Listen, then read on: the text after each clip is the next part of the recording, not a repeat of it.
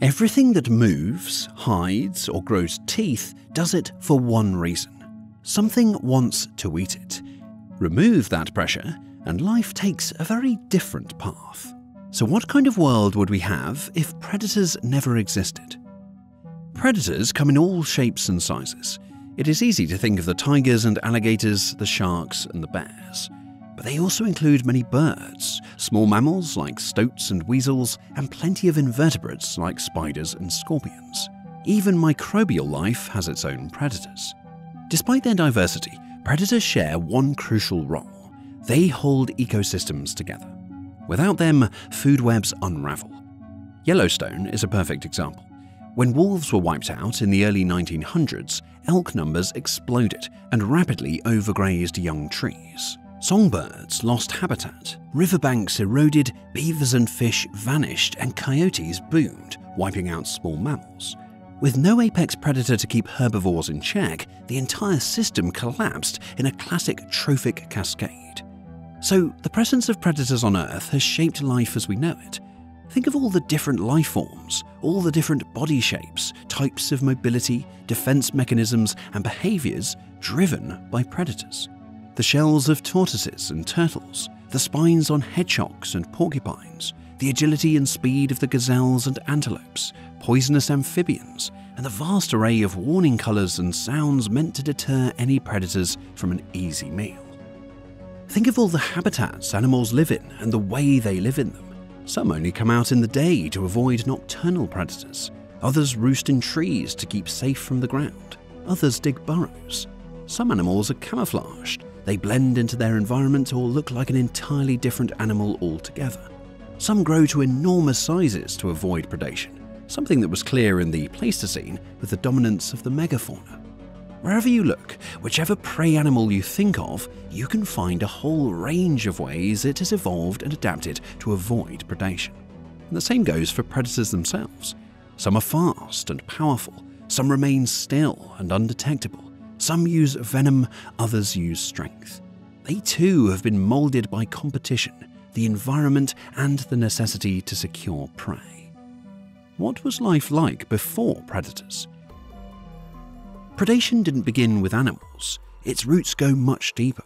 Before animals existed on Earth, microbes were thriving. And scientists believe that the predatory behavior of some of these microbes was the catalyst for all other life on Earth. They may not have the canines of a lion or the power of a crocodile, but microbial predators can engulf other microorganisms.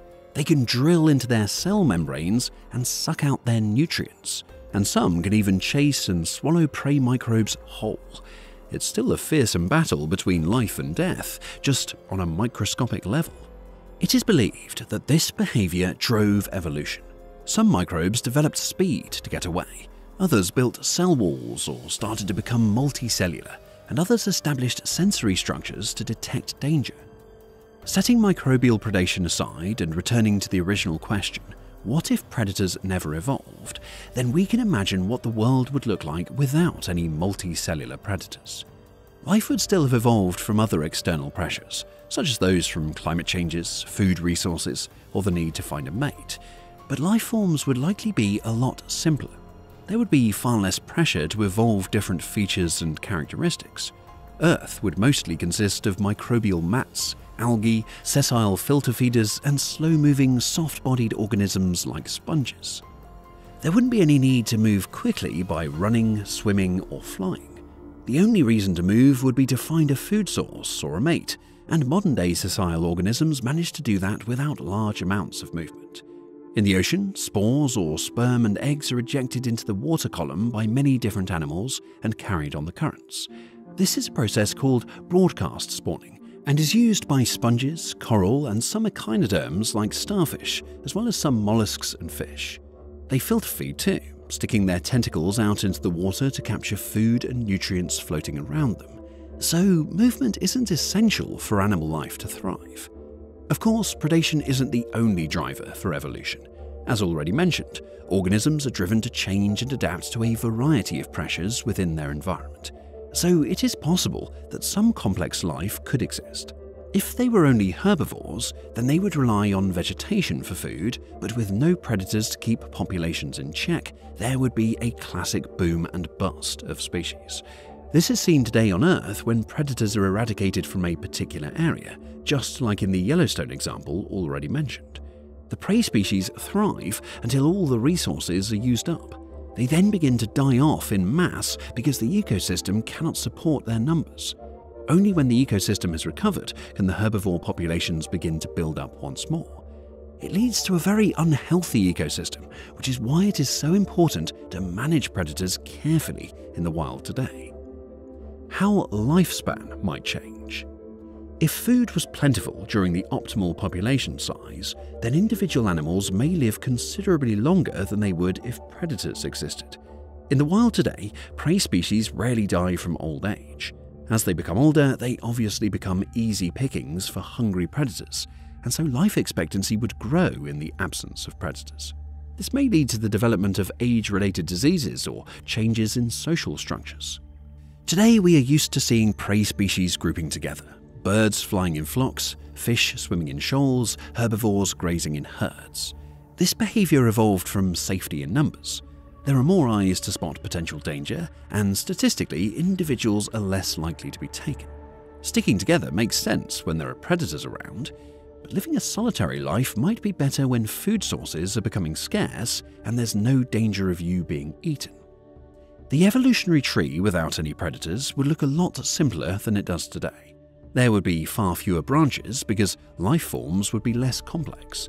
Many major transitions of organisms throughout Earth's history relied on predation to kickstart them, such as hard shells, skeletons, vision, burrowing, flight, speed, and venom.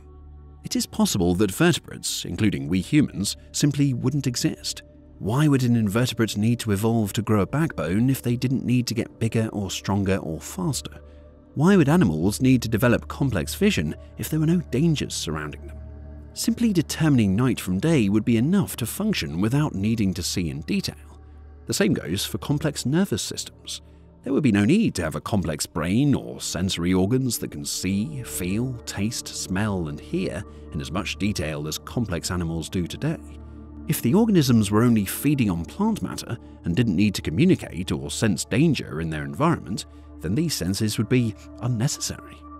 Now, as with physical traits, predators also shaped cognitive evolution. Predatory pressure led to increased intelligence. Higher intelligence often evolved as a survival tool, avoiding threats, coordinating hunts, problem solving. If you remove predators, then you remove one of the key selective pressures for big brains. When an animal's survival depends on detecting threats, avoiding them, outmaneuvering them, or in the case of predators, outsmarting and catching prey, natural selection rewards individuals with faster processing, better memory, and more flexible decision-making.